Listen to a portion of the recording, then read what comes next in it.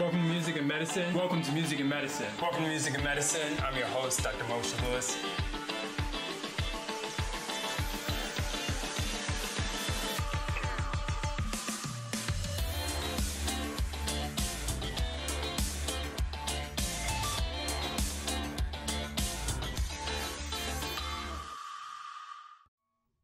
Welcome to Music and Medicine. I'm really excited and delighted today to be with Nolan Shaheed. He is a master trumpeter and also master level Olympian. He runs incredible distances and has broken so many records that we just couldn't have a better connection between music and medicine. So welcome, my friend. Well, thank you. I'm glad to be here. Sure, absolutely. I want to go back to just starting out and picking the trumpet as an instrument, because you have a modesty about you, but you've worked with Miles Davis, Duke Ellington, people of that nature, Aretha Franklin. I mean, it's just incredible. So how did that all get started? I'm very lucky and very grateful that I'm not sure how much talent I have, okay. but I have a very good propensity for sticking to something and working it out, you know. Right. So when I first started playing the trumpet, I was 12 years old, and I loved it, you know, and it became my life. And I think I heard Louis Armstrong or somebody on the radio, and I said, wow, I want to do that. So I asked my mom if I could play the trumpet, and she said, well, let me talk to your dad. And so they got together, and they said, yeah, we'll get you a trumpet. I got my trumpet, and I just took off. I practiced, you know, all day, and I was like really into it. And I was in the school band and then the boys club band, and really kind of took off with music. It was a great thing in my life. Absolutely. Now, meeting somebody like Miles Davis, how did that come about? I mean, that's just not somebody you just sort of run into on a set, so to speak. Right. Well, you know, I've been very fortunate in that when I got out of high school, I went into the Army, and I was stationed at a place called Fort Irwin, which was a fort that was in the middle of the Mojave Desert, and it was being deactivated. So basically what happened was that they were deactivating the fort, so we showed up in the morning at 6 o'clock for a roll call, and then we were off until the next 6 o'clock in the morning roll call. So a lot of guys went into LA, a lot of guys did whatever they wanted to do, but I just practiced all day and all day and all day. I practiced all the time. So I had my chops together. So when I got out of the Army, went to school, I was very prepared, you know, to be a professional. And when I became a professional, I was very lucky. The first job I had was with Aretha Franklin, the first major job. And then I started working with guys like Count Basie and Duke and all that kind of stuff. It was just great. You know, I was prepared. Right. You know, I was prepared to do that sort of thing. So to me, it wasn't so much, you know, I'm working with this guy, I'm working with that lady. It was more like it's a gig, you know, and it's business. And this is what I do. This is what I want to do. So this is what I did. Sure, right. Absolutely. Now, all along, you continued to run. Yeah. And you would challenge some of your teammates and people in the band and things like that to running and basically whip their butts, to be polite. Yeah, that was a good thing. You know, the trumpet was the main thing in my life when I was in school. But I remember one year my grades went down. And my dad said, you know, we're not going to let you run track next year until you get your grades up, you know. And I remember all of a sudden my trumpet playing went down, you know, and it wasn't, I didn't have the endurance that I had before. I didn't have the range, you know, playing the high notes and stuff. And so my trumpet teacher, whose name was Bob Rithaler, great man, he says, it's probably because you're not running. So if you start running, you'll probably be a better trumpet player. Sure. So I started running on my own, and sure enough, my trumpet playing started getting better. And I started running more, and my trumpet playing got better. It was all about the trumpet. Right, everything. You know? Yeah. And then I started realizing that, wow, I'm a pretty good runner. Sure. And then I started running a lot and started entering races, and some of them paid money, so that was good. Right. And the good thing is, like when I was in Marvin Gaye's band, Right. I used to have like a little scam that I used to do. Right. And you know, Sounds are yeah, it's funny because if you say you run a 4-minute mile, right. Okay. Right, which is not something everybody runs, by the way. Right, yeah, It's yeah. 7 minutes, and I used to be at 7, and I'm at 9 to 11. Okay. So that's not making sense. You know, that's not an easy thing. It's not an easy thing, right? But if you keep on running, if you don't stop, right. then you know, you can get around that 4 minute. You know, right. But people don't realize that once you stop running, you can't get back into it at the same level. It's like boxing, it's Sure. like Any anything. sport, right. Yeah, any sport, Right. you know. Once you stop, no matter how good you are, you're not going to get back close to where you were before you stopped. So I used to challenge everybody, you know, like 5 or 6 guys to a mile race. They could do a relay, and they could run as many times as they want to run, you know. I'll just do it by myself. But, you know, guys just said, you know, I was in college. I ran a quarter in 48 seconds. Right. Yeah, but that was like 10 years ago. Exactly right. You know, so like you know, it was a scam because I couldn't lose. You know, and then I started racing the guys individually and beating them just by a little bit. You know, so they think, well, wow, if I run just a little faster, maybe I can get. It's a scam, you know, but it was fun. It's a good something that I really enjoyed doing. Sure. And I want to, because the show does have a medical bent to it, I want to tease that out a little bit. Cool. Did you sense that the running actually sort of increased your endurance, your wind capacity, your ability really literally to blow? Oh, without a doubt. Strength? Without a doubt. Yeah, and that's why one of the reasons why I run now. It makes my trumpet playing easier. And you know, I have I don't eat every day. You know, I sometimes I eat like 3 meals a week, and at the most I'll eat 1 meal a day after I run. So if I do like a 9-mile run or a 10-mile run or whatever, then I'll eat my 1 meal after that. Sure. And before that, it's just water. Right. And I just want to highlight the Masters records because a lot of times people that listen to this may think we're talking about stuff in the past. Right. You started breaking a lot of records over the age of 40, and like you already said, you're still running to this day. I mean, you've been written up in the New York Times all over the place. Talk to us about sort of that level of competition and continuing to run in your 40s, 50s, 60s, and beyond. You know, when I was in my 30s, I wanted to do, you know, like run internationally with the big boys. But I was, in my 30s, I think I was with Marvin Gaye. I just left Count Basie. And so I never got an opportunity to run, you know, with the international group. But then I found out about the Masters program, which is for men and women over the age of, at that time I think it was 35. And I couldn't wait to turn 35 so that I can become a master, because now you got competition. And it's in 5-year age groups. So when you turn 40, you're running against 40-year-olds. But when you turn 45, you're running against 45-year-olds. So the bar, it never lowers, it's all the same. So I started breaking records when I was 40, and I've been setting records ever since. Which is just... I've been very fortunate to have been able to do that. Incredible. And I would be remiss if we didn't just take a little bit more time, especially when you mentioned people like Marvin Gaye and Duke Ellington. Tell us just about Duke. I mean, you just have this sense not only of perfectionism, but a lot of rehearsing, a lot of practicing, and of course a lot of performances, but music that still to this day, Sophisticated Lady, Black and Blue, are still legendary. Just talk to us your sense of the man and the work, and I know at times it must have been more than just a gig. Right. Let me combine Duke and Basie and Lionel Hampton, because those were basically the same guy, you know, and it's basically the same band, you know.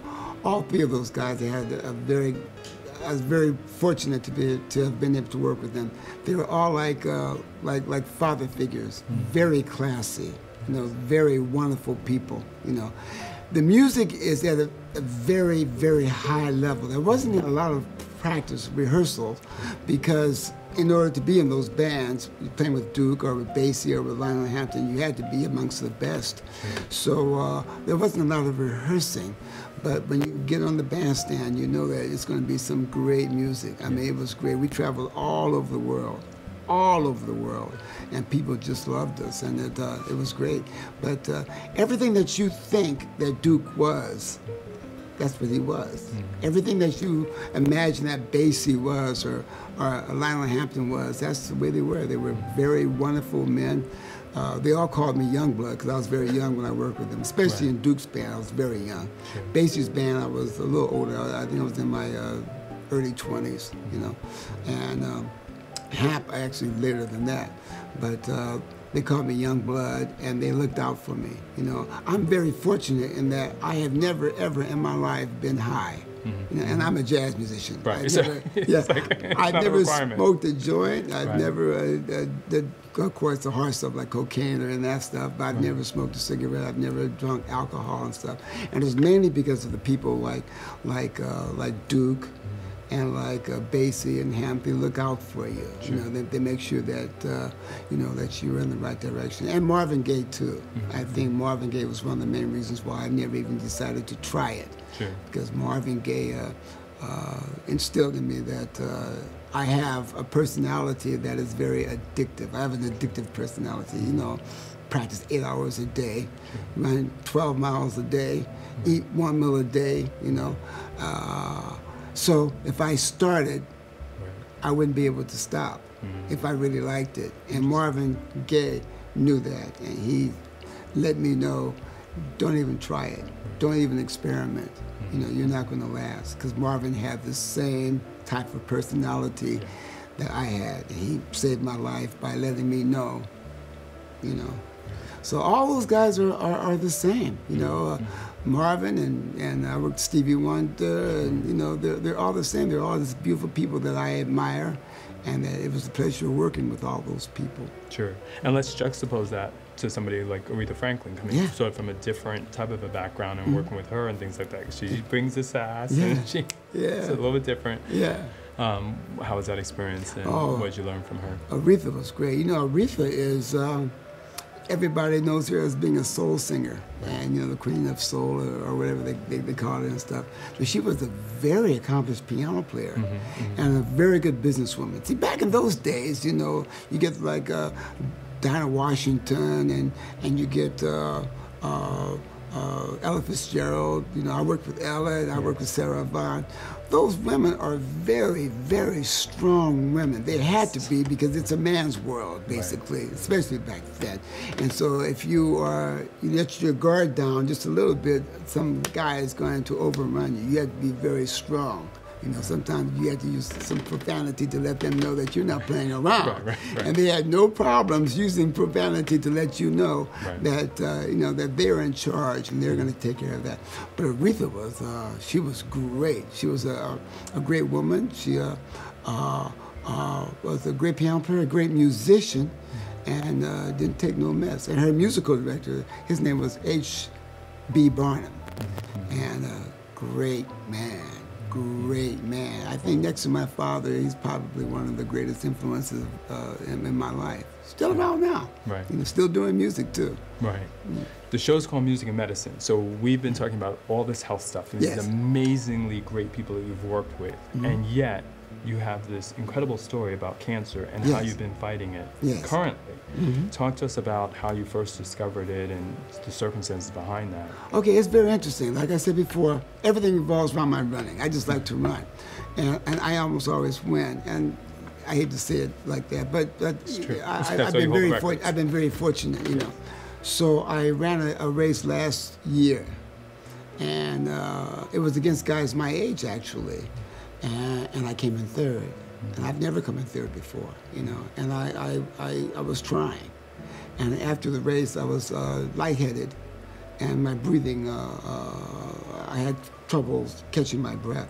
So I went to the clinic because I was getting tested for COVID every week because I was coaching, and I didn't want to be around the kids and not be tested. So we tested every week. Or was it 2 weeks? I can't remember.